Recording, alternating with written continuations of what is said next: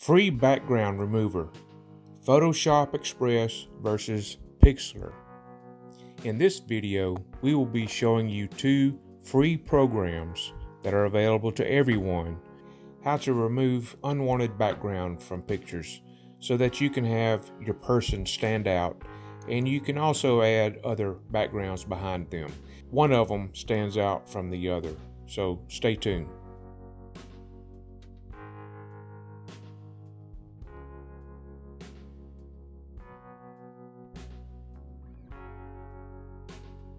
We grabbed this photo off of a free photo site that has Creative Commons license, and it's Pexels.com. And all you have to do is go in the search box here and put in, shocked woman or something like that, and get the photos that you want.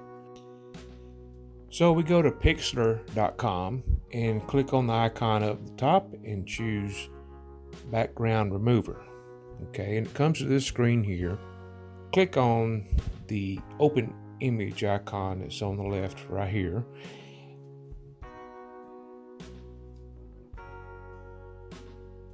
And it's going to ask you to pre-size your image, and always pick the highest grade possible.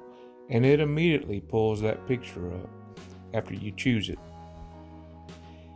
And it also removes the background to the best of its ability, and you can see all where the hair strands are. There's still some white background behind it, so they do have tools on the right that enable you to fine-tune some of the image that is left, and you can remove some of the white by clicking on the magic dropper and just simply click on the color that you want removed, and you can see it's removing similar color all around the picture.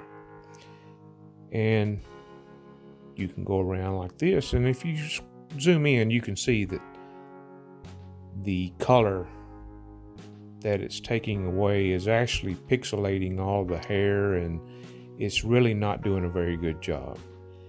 And so we scroll out and see we have a lot of work to do. We could clean this up really nice, but we would rather go here to Adobe Photoshop Express. And this is also free. And so I chose a photo and we're uploading it. It does take a little bit longer. This program is a little more robust, and it does a better job, as you see here. And if we zoom in, you can see all the fine strands of hair on the edges, and all the background is removed. And if we click on a color over here on the right, kind of give it some contrast, you can see that the hair is a lot better than the other program. We can click on white background if you want, or any other color, but we're removing the background, so we don't want any color. So we'll choose that one there, and then scroll down. That looks real nice. Okay, and then we hit apply in the bottom right, and it will apply it. And then we can download. Now, we choose PNG because we don't want a background. All this area here is just going to be blank.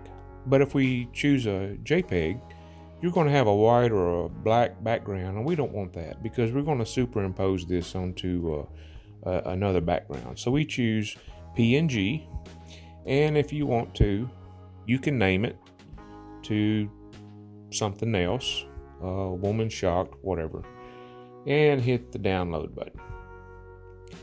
And you can see here it downloads. So that's the tutorial for these two programs.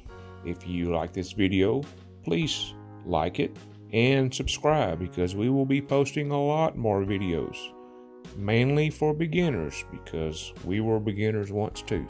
So thank you, and enjoy the rest of your day.